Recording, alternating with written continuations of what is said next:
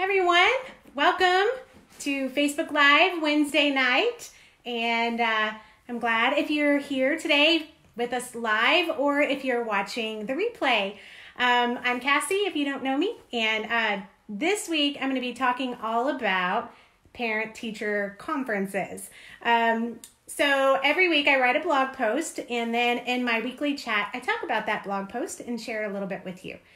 So this week's blog was kind of inspired by one of my very best friends since we were little bitty kids in middle school.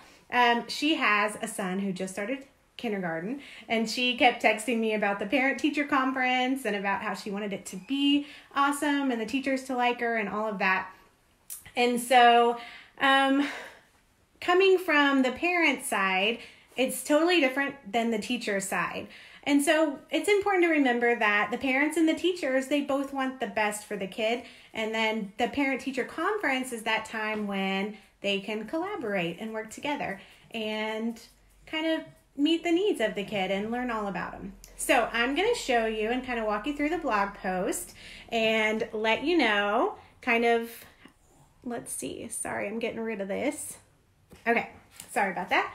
Alrighty, so the blog post is set up kind of like a timeline to help you get started. So when you know your conference is going to be a few weeks out, you can start getting prepared for it so it doesn't sneak up on you and it doesn't catch you by surprise and get you all stressed out.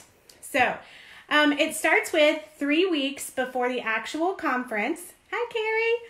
So my best friend who inspired this is actually on here. So you can give her a shout out. Okay, so 3 weeks before, oh, hi Mary Pat, good to see you. 3 weeks before, there is a little sheet that you can just send home, and it tells that the parents that the conferences are coming up and they'll want to go and sign up for a spot online. So I didn't always do it that way, but it was so much back and forth communication trying to get all of the families into a spot that it was a nightmare. When I started doing it online through, you can use Google Docs or Google Forms, or you can even use a program like Sign Up Genius to get you started. So 3 weeks out, go ahead and get all of the parents trying to sign up and getting a time slot ready. Okay, that's pretty much all you have to do at that point. Just get it going. A couple of weeks before, there are still going to be those parents that haven't signed up yet. So at that point, you can just send them a little reminder that the parent-teacher conference is coming up. They haven't signed up yet, and they need to do that.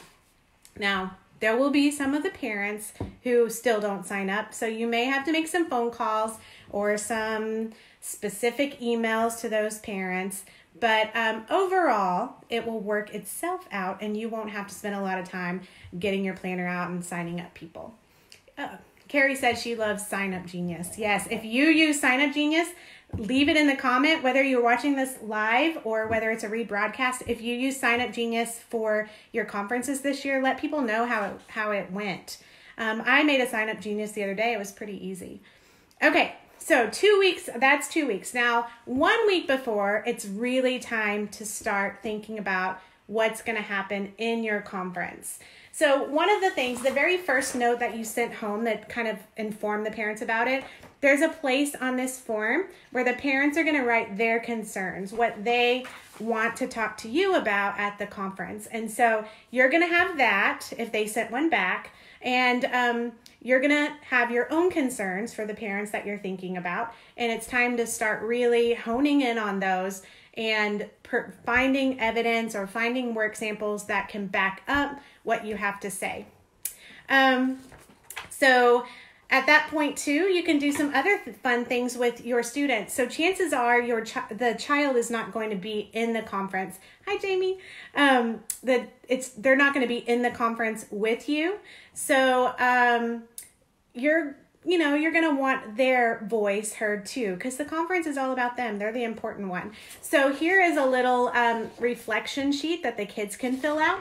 And it just says, like, sometimes I struggle with, I'd love for my teacher to help me with, I'd like my parents to help me.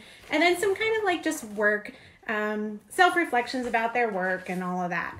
So that's something you can do about a week before the actual conference. So that becomes part of the sample, the work sample that you have to show the parents.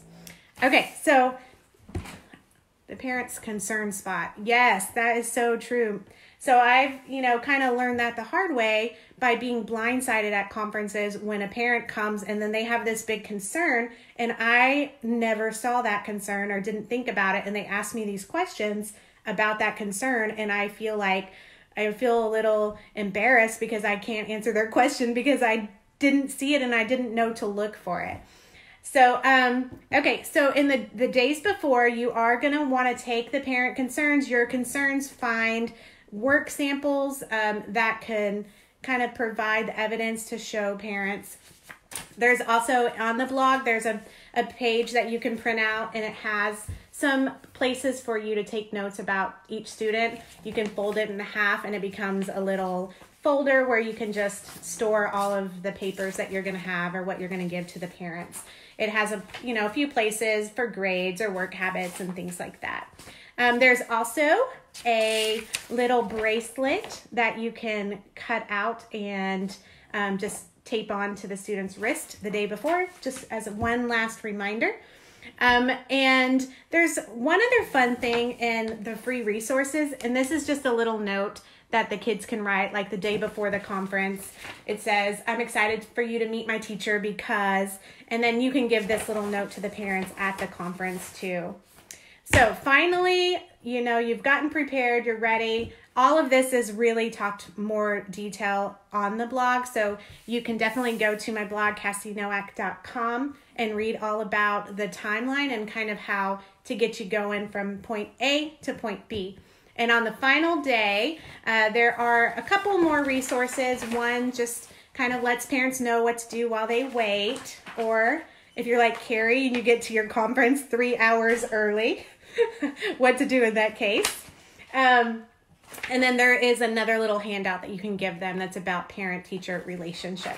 Because the biggest thing about the parent-teacher conference is that the parents want to know that you love their child and that you are working hard every day to support them, and you care about them, not only as a student, but as a child too. So on the blog, there's nothing really to show you, but there are some great tips on how to actually interact with the parents and how to make the best of the conference that you can. So there's some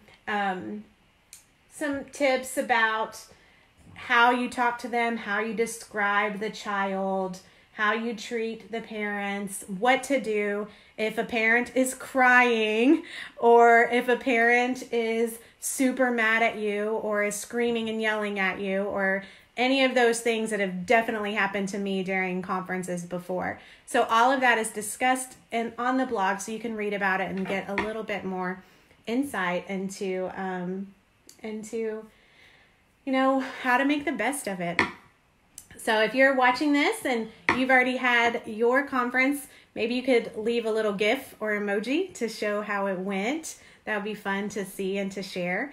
And if you have any questions or anything, you can leave a question. There's not many people here live, but if you're watching this as a rebroadcast, you can still leave a question, and I would be more than happy. Crying. Yes, right, Mary Pat. Yes, if you've been teaching for any length of time, you have definitely had parents crying. And that sometimes is out of frustration. I've had parents cry from pride before too, because the things that I were able to share with the mom really just made her that happy that she cried tears of joy. But mostly it's tears of frustration or anger, maybe even. So, yeah.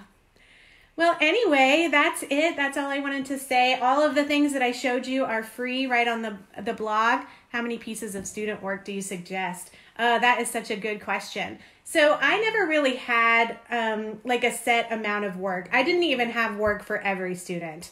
What I did is I usually had their grades. I would print out a progress report so I could have their grades in front of me. And I really only collected a lot of work samples if the parents had a concern or if I had a concern too. And so in that case, instead of like a certain number of them, I would just make sure that I had something that would show the need or the concern. Thanks, Mary Pat. But you are amazing in the bracelet reminder ideas. Thank you, Jamie. Well, you're a teacher. What are you talking about? You are a teacher. How much time do you usually allow for each conference?